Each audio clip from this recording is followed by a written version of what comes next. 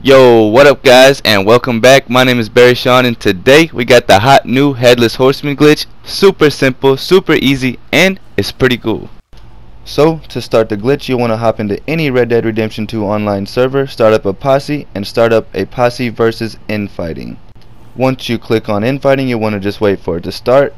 After it starts, you'll navigate to any join session on a friend who is not in your session, getting the "Are you sure you would like to exit?" Accept that and join back onto your friend who is in your posse, getting the "You're already a member of this Red Dead online session" alert screen. Once you have the alert screen, go ahead and tell your friend to blow your head off with a shotgun, and execution style. And then at this point it'll be the same thing vice versa for anybody in your posse. You'll just want to tell them to go ahead and join onto a new session, getting the alert screen, "Are you sure you would like to leave this Red Dead Online session?" As soon as they click accept on that, join back onto you being in their posse, getting the "already in this Red Dead Online session" alert screen. Then you'll just want to go ahead and execute them.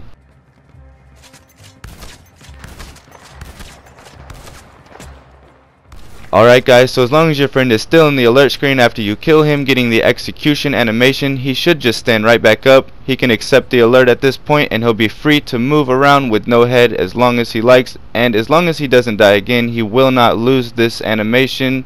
You also cannot fast travel, you cannot start a mission or anything like that, but this glitch is still pretty cool, and you can probably scare the shit out of some griefers. Thanks guys. If you like this video, please drop a like and subscribe.